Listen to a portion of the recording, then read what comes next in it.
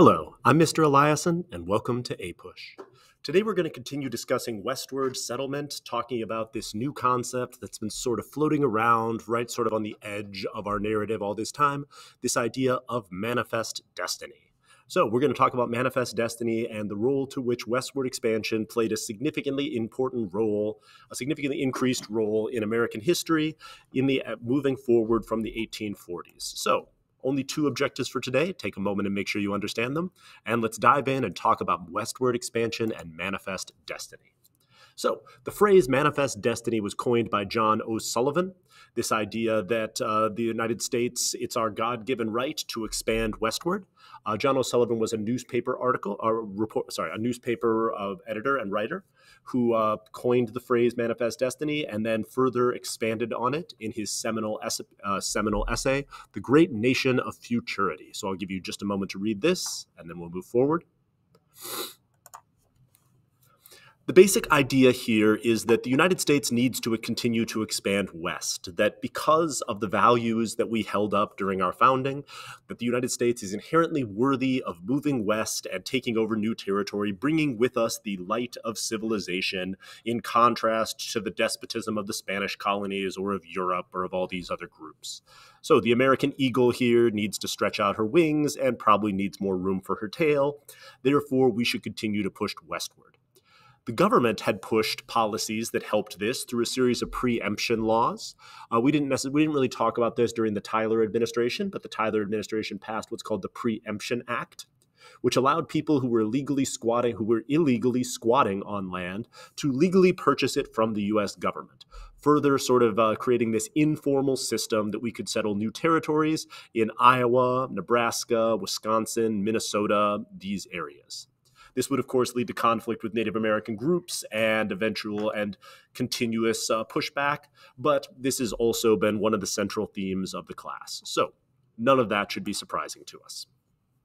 What we also start seeing in this period, and then also later as the frontier starts to close, we start getting these ideas that the frontier provides an equalizing force in American history, that it provides a pressure valve. So if there's too much competition in the East or people don't see a path to success, they can move out and through their own rugged individual spirit, go and establish themselves on new land. They can improve that land. And then the act of doing that equalizes opportunity and helps provide the sort of framework for American democracy. And also this idea of the American dream, that anyone can come to the United States and succeed based on their own individual effort. Frederick Jackson Turner is the guy who popularized this frontier thesis. But here's John O'Sullivan in The Great Nation of Futurity explaining sort of the future of the United States. So take a moment to pause and read, and we'll continue to move forward.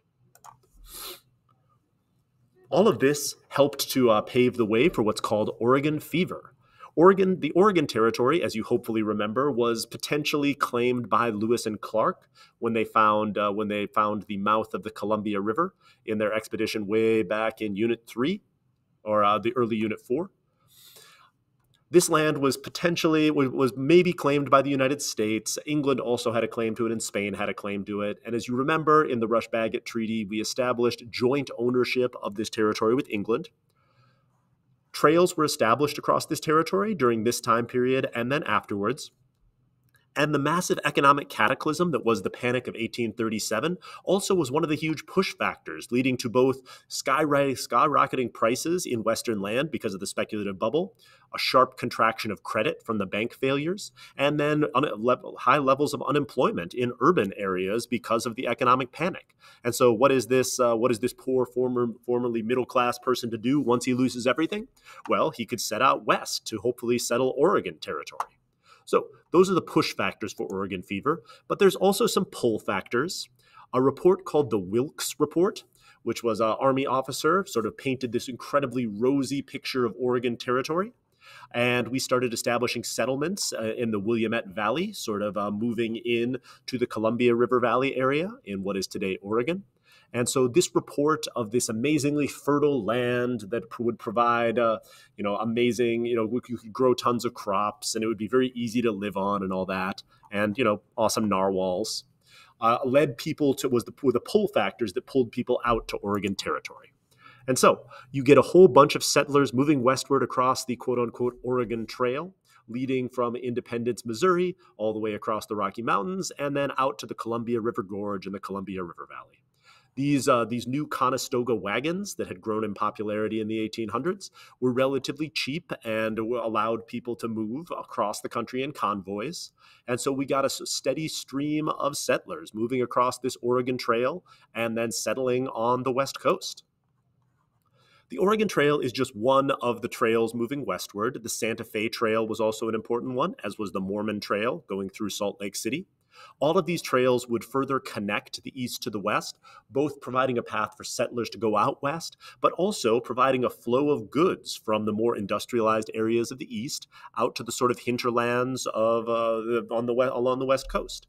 And so all of these trails led American settlers to start moving into Mexican territory and jointly occupied Oregon country.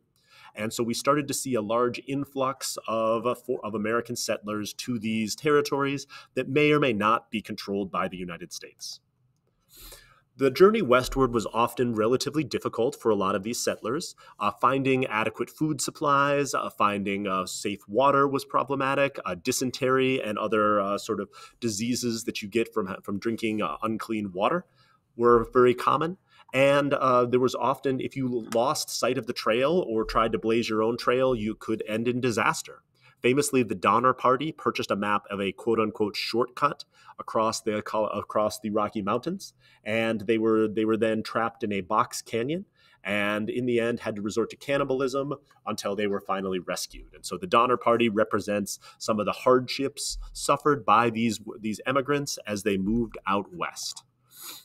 This, of course, also led to conflict with Native Americans. There were a number of rounds of Native American warfare out west that followed basically the same pattern, in that there's as increasing amounts of settlement. First, Native Americans, for the most part, coexist with the new settlers. Then, as the white population rises, there's conflict with Native Americans. There's fighting on both sides. Native Americans launch large-scale attacks, and then eventually are defeated, forced to concede territory, and move west. We'll spend much more time with these Western groups of Native Americans in our next unit. So just keep in mind, Native Americans out there, similar pattern. Yeah. For the election of 1844, westward expansion and westward settlement was the key issue. The Whig Party is going to nominate Henry Clay, thinking that this is probably their best chance to take back control over the White House. Obviously, the Tyler administration was not particularly effective in any way, and with the constant vetoes. And so Henry Clay is finally going to run for himself, the whole putting up a figurehead and then hoping to rule from the shadows thing having failed. The Democratic Party is going to really struggle to choose a candidate. Van Buren's going to run again. You've got the shadow of Jackson looming over everything. There's a number of other candidates that are trying to get the Democratic ballot.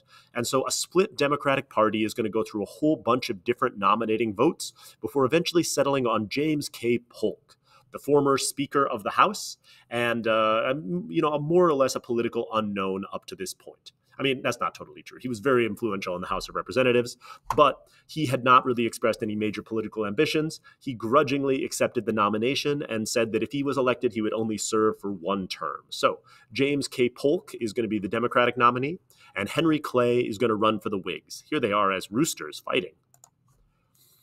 The two issues were, one, Oregon Territory.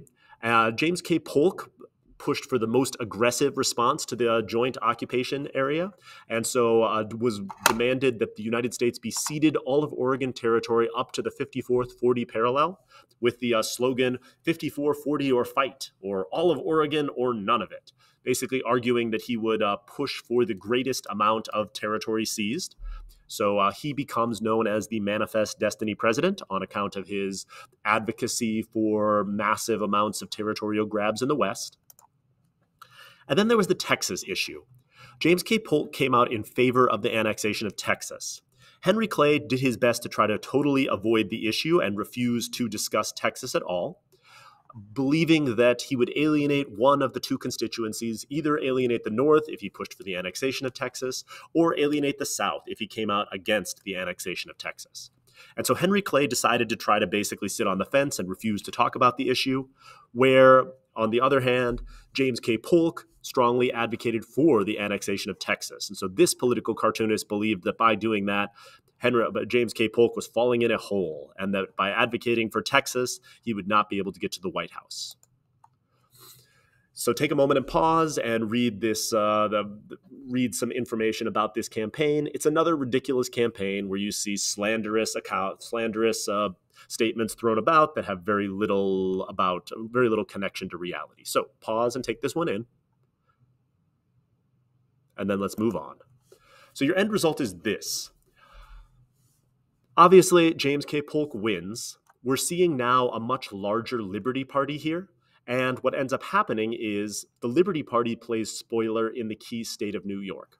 Henry Clay loses the election by not coming out strongly against the annexation of Texas, because the Liberty Party, this leads a whole bunch of abolitionists in the Liberty Party to vote for James Birney, who then flips the state of New York to Polk. And so his inability to discuss, or unwillingness to discuss slavery, costs Henry Clay the election, because the 36 electoral votes from the Polk got from New York, had they been flipped to Clay, would have changed the result of the election. And so the Liberty Party plays spoiler, and instead, now we're definitely going to annex Texas. And so here's Henry Clay falling into Salt River, which was a metaphor for political defeat at the time, and the cause of abolition also floating right there in political defeat as Texas sails into the country and welcomed by James K. Polk. So here's the question of Texas. We'll take a moment to pause and read this. And obviously, the annexation of Texas is going to lead to some significant issues going forward. Namely, it's going to basically necessitate war with Mexico, which we'll talk about next time. And James K. Polk, not wanting to go to war with England and Mexico at the same time, immediately goes back on his promise, and we do the totally rational thing, extending the 49th parallel all the way out and dividing Oregon Territory in half. So Polk did immediately betray Northerners by not pushing for his massive 54-40-year fight promise. But at the same time, we're now going to be fighting a war with Mexico, so fighting a war with England at the same time, probably not smart. So for tomorrow, we'll start talking more about the preparations for war. As far as other Polk's domestic policy, in order to help finance the war, we're going to create something called the Independent Treasury, which are a series of interconnected state banks. So it's not a national bank, but it is greater interconnectedness between the regional state banks. We're going to see a decrease in the tariff, which in general is going to which is going to spur massive amounts of imports and is going to still lead to significant amounts of revenue. So even a lower tariff, because this means so many more goods are imported, is going to lead to more revenue. But we're still going to see the American system vetoed, and Henry Clay's ambition to connect the country together with federal funds is not going to come to fruition. So that brings us to a close for today.